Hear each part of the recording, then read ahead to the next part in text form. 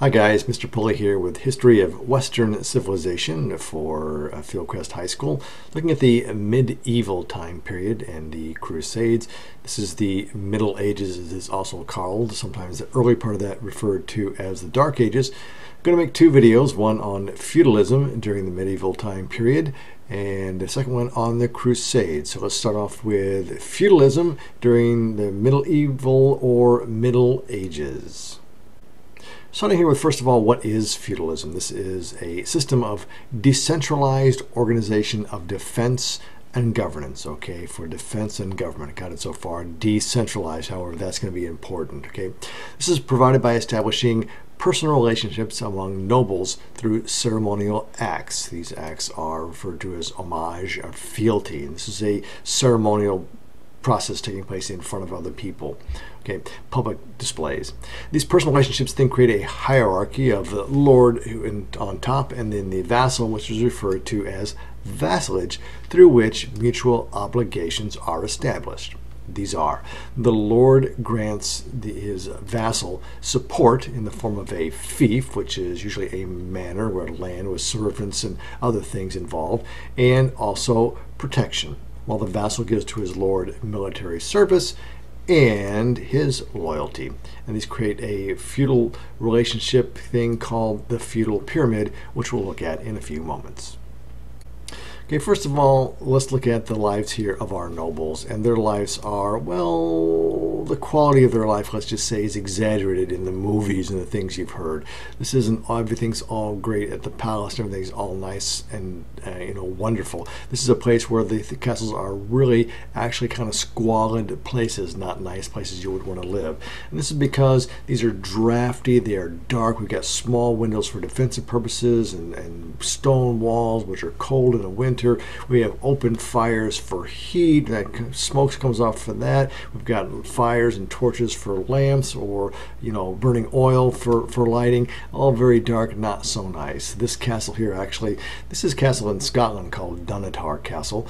I like to refer to it as the Mel Gibson Castle, and the reason for that is Mel Gibson filmed his version of the play Hamlet here at this castle, and the real William Wallace, the character Mel Gibson plays in Braveheart, actually laid siege to this castle. Laid siege to the castle, and they were on his side. Then he stopped. Okay, so our lords and vassals live in the castle up here on the hill because that's good for defensive purposes. Try running up that hill, just running up it, let alone try running up it with 60 pounds of armor on, plus your shield and your sword and your spear and all that other good stuff. Okay, now kings don't have absolute power in feudalism. Their power is sort of granted to them by the nobles, and then so they've got to give that back to the nobles in order to get, protection for them. They can't afford the cost of raising an army, so they give up a lot of their powers to the nobles in order to have them provide military service for them. Now the nobles, the vassal, they agree to serve the king if they retain power within their local territory, that fief that they're given. And they owe service to the king, so many days of military service per year. They also have to provide protection for their people and their territory, and for that they're going to collect taxes from them. Lots and lots of taxes. Okay, others in medieval society sort of, some people say they don't really fit in here because they set up their own sort of society with the Pope and all the way down to the clergy, down to the lay people in the congregation.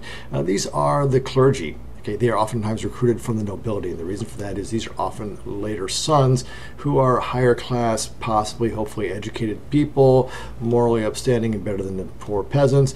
And we hope that, if I'm the fourth son, I'm not going to become king, but maybe I can have a nice gig as a bishop. And along with this comes, power and influence and stature and prestige.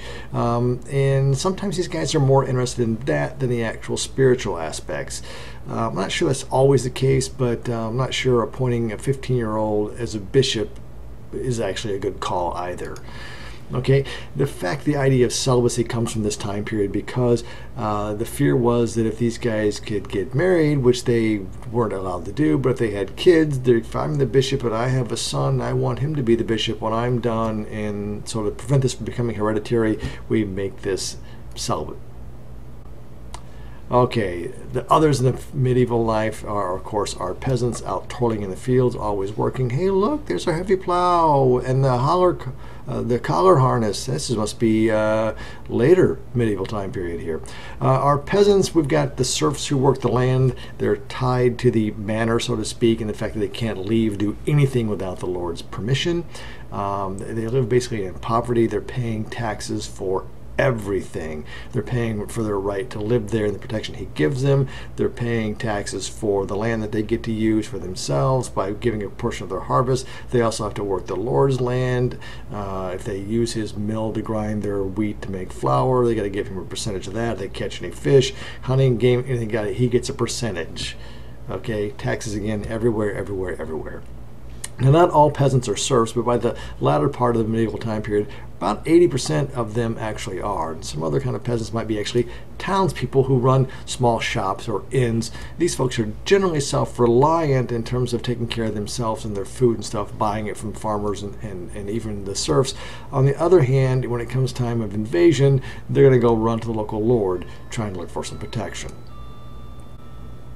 So let's wrap this up here with a look at our feudal pyramid here, with the king on the top and our clergy then trying to claim the top spot. So actually these two would be fighting, not literally fighting, but trying to, say, I'm the more important person because I'm the guy who provides protection. No, I'm the most important person because I'm the guy who ensures your life in the next world.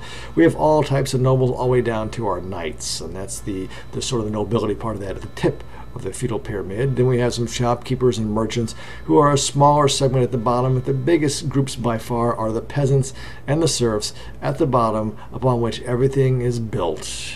Peasants and serfs, the folks who do all the work, always seeming to be on the bottom.